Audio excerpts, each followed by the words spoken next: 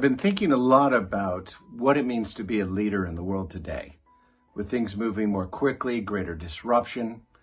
The other day I was riding in the car with my son, and both sons are drummers, and I was talking to my eldest son about a song that is particularly difficult on the drums. We're listening to Welcome to Paradise by Green Day, and I was asking him, why is this song so difficult?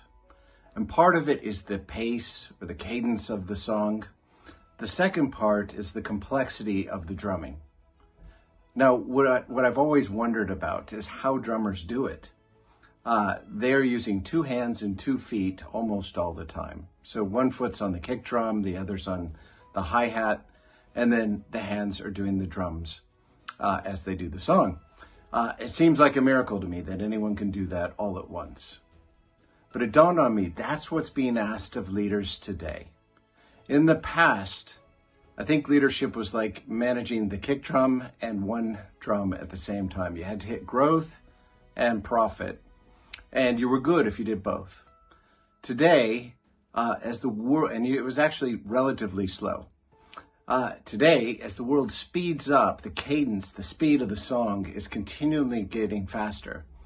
But at the same time, you need to be playing with 2 hands and 2 feet, at least, to deal with growth, profit, inclusion, community impact, sustainability, and a list of other things that people are looking for from companies and from leaders.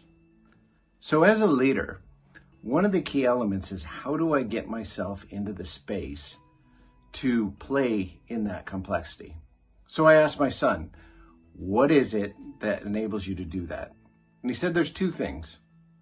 One is to actually focus on parts of the song. So get very good. He calls them rudiments. I guess they're called rudiments, which you start to build a capacity within yourself, a pattern within yourself, so that you can do the complexity unconsciously. And it's broken down into rudiments. So you have to practice over and over and over. The second part is, he said, you can think about nothing else. You have to be in the song. One of the principles I've talked about here before is be here now, being fully present in the moment. So part of the power of navigating that world is being fully present. The second part is to figure out what those elements are that you need to be better and better at to navigate that world, and treat them like these rudiments. Practice again, until they are natural. So I wish you the best of luck navigating that world, and I'll talk to you soon.